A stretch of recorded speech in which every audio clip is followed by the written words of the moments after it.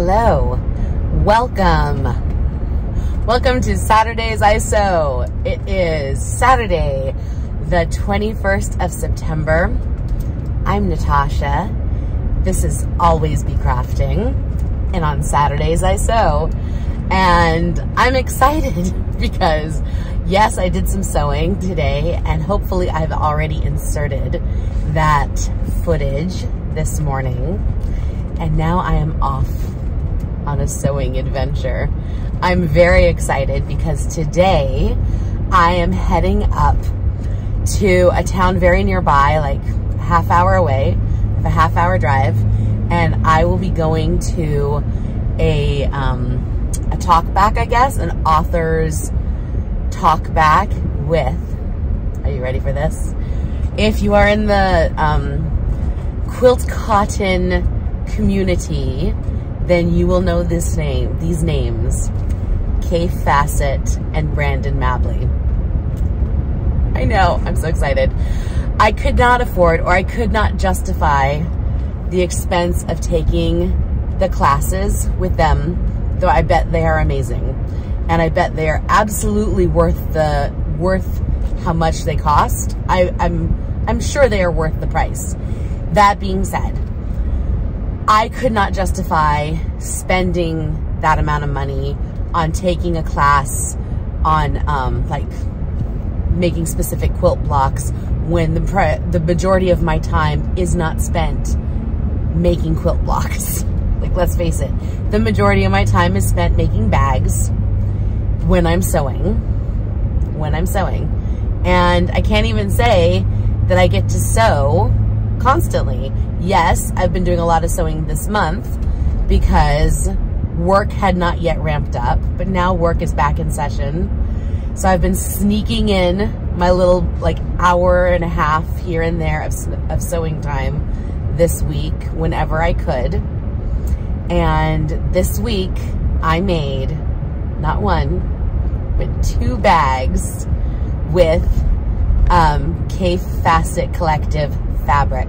So I'll have to do a little like fashion show with you when I get there, because I thought I can't go to a author talk back without wearing a Kaffe Fassett Collective bag. And Natasha, didn't you already have bags made from Kaffe Fassett Collective fabric? Well, yes, I did. I have like, let's say 3, maybe 4 bags already, but none of them were quite right. You know, I have like a duffel bag, and I have another travel bag, and I do have a purse, what I call my movie purse. I'll try to remember to insert a photo here of my movie purse. You know, the bag that you bring all your snacks to the movies in. But none of them were like what I wanted to wear when I go out shopping. So I made another Ferris bag. The Ferris bag by Sally Tomato is currently like my favorite bag to wear. I find it very comfortable to wear on my body, and it holds just the right amount of stuff. You know, I'm not a mom of young kids. I'm a mom of old kids. My kids are 19 and 16. So I don't have to carry around all the nonsense I used to have to carry around for my kids anymore. So I really just need the essentials like keys, phone, wallet, lip gloss, tissues, you know, like the basics in a purse. And I don't always have pockets. And even when I do have pockets, I don't necessarily want things weighing down my pockets and making my clothes weirdly fit. So the Ferris bag is like the perfect bag for me. I find it very, very comfortable, and I think it's cute. So I've made myself, I guess this is the 3rd one that I've made for myself to wear as a regular purse. I've made more than 3, but this is the 3rd one I've made for myself as a purse. So, and I made it out of, I think it's a Mably print, technically. So that's exciting. And then I made like a riff on the Mondo bag. So the Mondo bag is, it's a very popular, in like quilt shops, a very popular quilt block bag where it's just a bunch of little squares and the design is like a twisted design. And I've made bags like this. Like I remember making this style of bag back in 4-H, like 35 years ago, way back when. I remember this style of bag being made. My mom was our sewing leader in 4-H, and I do remember this style of bag being made. And then the Mondo bag came on the market, I don't know, a few years ago, and it's been very popular. And so I kind of just did a riff on the Mondo bag. And I say specifically the Mondo bag because I used the Mondo bag dimensions for this. But I didn't use all the little blocks. I just did 4 big panels for each section for the twist. And the Kaffe Fassett collective is 3 designers: Kaffe Fassett, of course, Brandon Mably, and Philip Jacobs. And they are all fantastic. And I have multiple prints from all 3 of them. So I kind of just went into my stash and I just grabbed fabrics that I love, like fabrics that I just love. And I don't really think that anything doesn't work with anything else. I think that's like the joy of the Kaffe Fassett collective fabrics, is because they're so colorful and they're so whimsical, and the designs, you can have things that don't really go as well together, that don't like speak to each other as nicely. Like that is possible, of course. But I tend to gravitate maybe to certain color palettes. So generally speaking, most of my fabrics tend to go together because I just naturally tend towards a certain palette. So usually the only time I get fabric in my collection that's not in a specific palette, that's like the Natasha palette, is because things have come in, like say a fat quarter bundle or a scrap pack or something like this. It's very rare that I get something outside of my chosen palette when it comes to fabrics. So yeah, and I lined that bag with my new favorite bag lining on earth, which is a what's it called? It is, I'm forgetting the term. It's not lined, it's coated cotton, poly-coated cotton. Ooh, what's it called? It's like basically, it's cotton fabric that has a layer of plastic on top, you know, fused to it already. And so it's waterproof and food safe, so you can put all your snacks in there.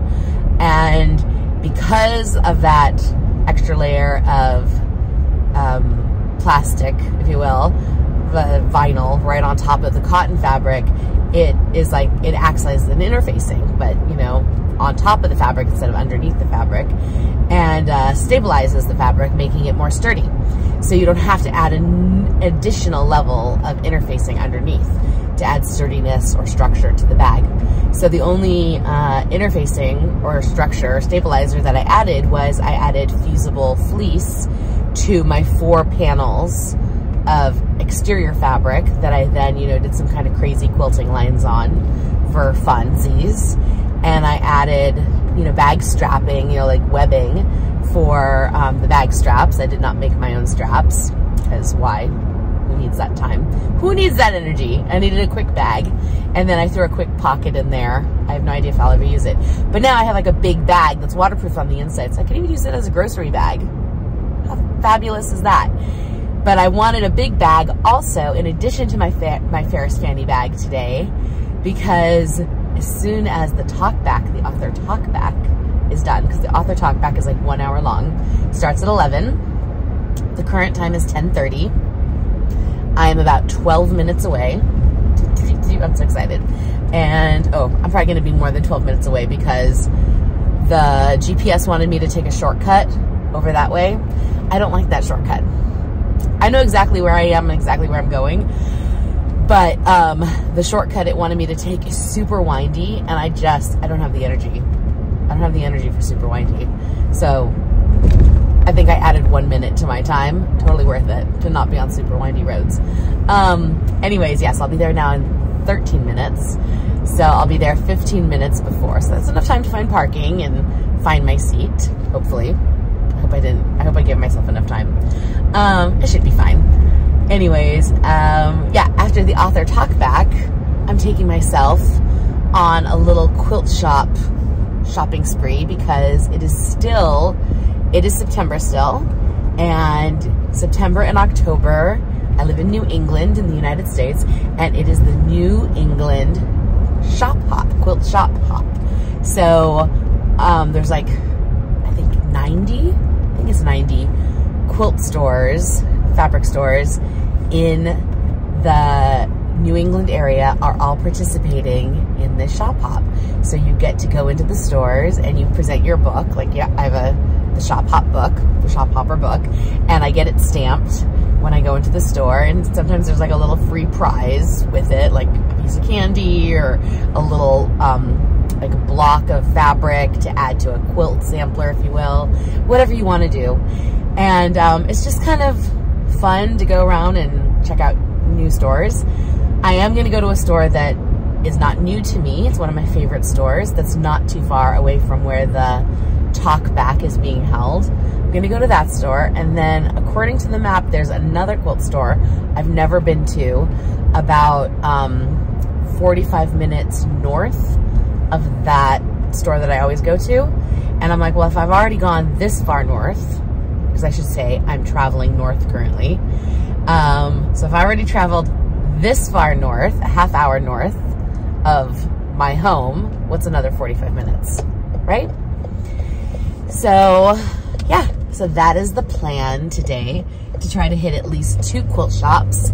And then I might also hit a Joann's Fabrics because I need more like interfacing and stuff, because like I said, I love making bags, and when you make bags you end up going through a lot of fusible fleece and SF 101 and whatnot. So yeah, I need more interfacing, and right now Joann's has all that stuff on sale, so I think I'm gonna go get some of that. Oh, I should also point out this, I made this morning. It is like basically a makeshift infinity scarf. It is, I made it all on machine. If I wanted to do it perfectly, I would have hand stitched the last stitch. Hold on, I have to turn. Sharp turn, so had to really look for those oncoming cars. Yeah, so if I really wanted it to be like the cleanest infinity scarf, I would have done like a ladder stitch on the final seam, but I really wanted it done quickly. It was very last minute. All these fabrics are Kaffe Fassett Collective, of course. I'm just wearing all black today, and I kind of felt like, okay, I know I have Kaffe Fassett Collective bags, which is fun, that I'll be bringing with me, but wouldn't it be nice if I was wearing something from the Kaffe Fassett Collective? And I had the intention earlier in the month to make a shirt for myself, and I had purchased fabric that I really like, and I had washed and dried it and ironed it and prepped it, but I had not had time to lay out the pattern, cut, or anything. Like, it's not even cut out. It's like the fabric is ready as far as it has been washed, dried, and pressed, but it has not been, the pattern has not been cut out. So there was no way I was getting a shirt made this morning. Like, I am not that Superman, but I could make an infinity scarf pretty quickly out of jelly roll strips. And I decided it's a little puffy. Originally I was only going to use 6 strips, and then I just decided I should use 8 strips because the number 8 is lucky, and the number 8 looks like an infinity sign, and it's an infinity scarf. I get in my own head sometimes. So now it's kind of puffy. It's a little too thick, but it's fine. It's fine. It's fine. So, yeah, I'm excited. I'm on my way. The leaves are turning red and gold and green because it is about about to be autumn in New England. It is beautiful. It is a beautiful day. And after a very busy week, I mean a very busy week, like a very stressful, busy week here at home, I don't want to complain. I'm just letting you know it's been a very stressful, very busy week. And the roller coaster has been ridden, if you will. I am ready for some self-care. And today that self-care involves getting to meet some of my very favorite fabric designers in the whole wide world. I'm so excited. And getting to look at some beautiful fabric and getting my shop hopper stamped and just everything. I'm just excited. All right, I will try to film as much as I can today. I don't know what I'll be able to film because I don't like filming people. So I don't know what I'll get, but I'll try to get something. Have a great day.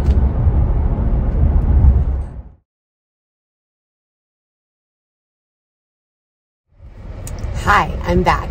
I am parked in my car because I just finished at the Kaffe Fassett, Brandon Mably lecture and talk back, and grabbing my book.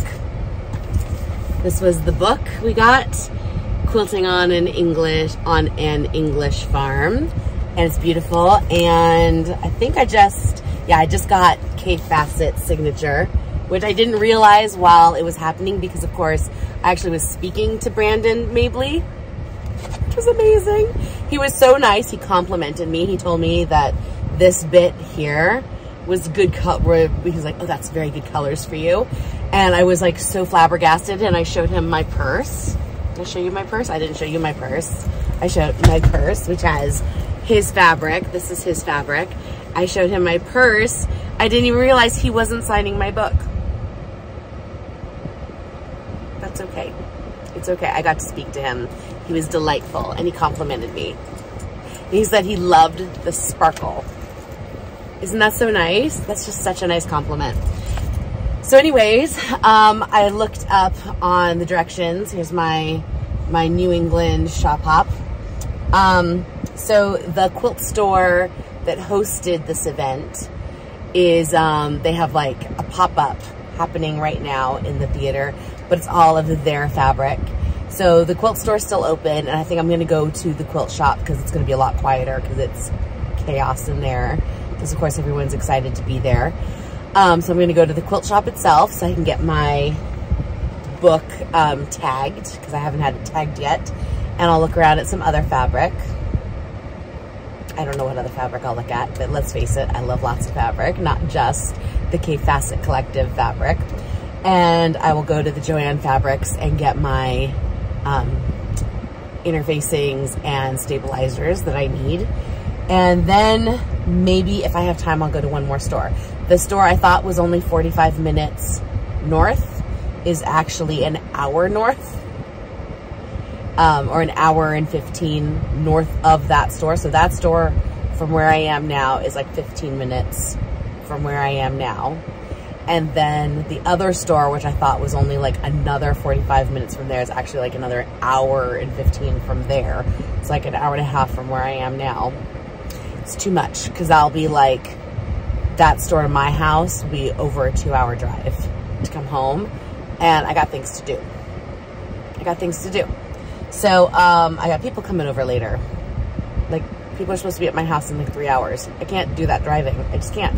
So I'm going to go to quilt shop, get my book stamped, go to Joann's, get extra fabric, and then that might be it. Then I might just go home and have my friends over, which is a lovely day. But that's still a pretty good day. So that's it. I'm on my way to shop. Bye. Hi there. It is Sunday morning. You are perched on top of boxes precariously in our home theater, hence the DVDs and decor.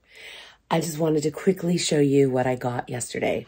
So first I will show you the bag I made, the second bag with the Kaffe Fassett Collective fabric. So again, it is based on the Mondo bag dimensions. It's a big, nice, big shopping tote. And in it I have, well, the bag I used as my purse, my Ferris. Love that. I picked up more of the pink zip, the Tula Pink zipper tape. I didn't have the white tape. I picked up Ditty Bags 2.0, which is a by any pattern that I didn't have. Shocking, I know. I picked up, because I got my book stamped, I got from the fabric store, Cotton Candy Fabrics, their little thing for when you do your shop hop. Here's my shop hop thing. So everybody, when you go into shop hop, every store has their own little patch. So if you're making like a quilt block sampler or something from all the quilt stores, you can make your own thing. This is a Shop Hop magazine, so it's been stamped. I got 2 yards of fabric. This is Alexander Henry fabric, which is out of print now. It is, I think it's beautiful. It's part of the Ghastly line, but it's with the angry knitter. Where is she? She is at the bottom. I think she's hilarious. Can you see her? And I love this backing, this fabric that she's kind of on top of. I think that's going to make a really cute knitting bag. And they had 2 yards left on the bolt, so I just finished the bolt, took the whole 2 yards. I did pick up interfacing at Joann Fabrics, but I did not bring that up to show you because it's just interfacing. Because Cotton Candy Fabrics had hosted the lecture and talk back, if you went to the store, you got a free little pouch with Kaffe Fassett. It's like a quilt, Kaffe Fassett collective quilt printed onto it. It's that like recycled plasticky fabric. So that was a fun little free pouch. This was the book. I think I showed this yesterday. Quilts on an English Farm that Kaffe Fassett signed. I got D-rings. So when I picked up my Tula Pink hardware last time, they didn't have any D-rings. So I got them in every size. I got them in 1/2 inch, 1 inch, 1.5, 3/4 inch. Wait, 1.5, 1 inch, 3/4 inch, and 1/2 inch. So I got all the sizes of the D-rings in pink because you just don't know what you're going to use, what you're going to need. I picked up a fat quarter bundle, these cute little like Yetis. Can you see them right there? And like jackalopes. Can I find a jackalope in here? It's this really cute fabric by, who does that? Whimsy and Lore. Fat quarter bundle. I had a, what's it called? Oh, there's a little jackalope in there. You see him? I had the 5-inch squares charm pack of this fabric, and I really liked it, and I wanted to do something bigger with it. So I was going to pick up yardage, and then I thought, you know what? I'm just going to pick up the fat quarters because whatever I don't use with fat quarters will go into something else because it's really, the plaids are neutral enough. They can go into something on their own, and I just really like the fabric. I like all the patterns. And then last thing, I picked up 1 fat quarter of Batman because I'm in the middle of making a Batman quilt, and I thought, you know what? I might need just a little bit more Batman. And there was 1 fat quarter of it, and I said, it's a sign. It was meant to be. That's everything. That's everything I picked up yesterday. I'm very happy with my shopping. Very happy with my bags. Got a lot of compliments on my shopping tote. And when I showed it off to my girlfriends last night at happy hour, all of them were like, and why haven't you made that bag for craft fairs? That one would sell like hotcakes. And everyone loved that I had put the waterproof lining on the inside, making it like the perfect grocery tote. So now I have to make a bunch more of these. Awesome. I have to go to work. Have a wonderful day. Thank you for watching. Subscribe, like, tell your friends. You know the whole drill. But thank you for being here. Just thank you. Just thank you. Just thank you for watching. Have a wonderful day. Bye-bye.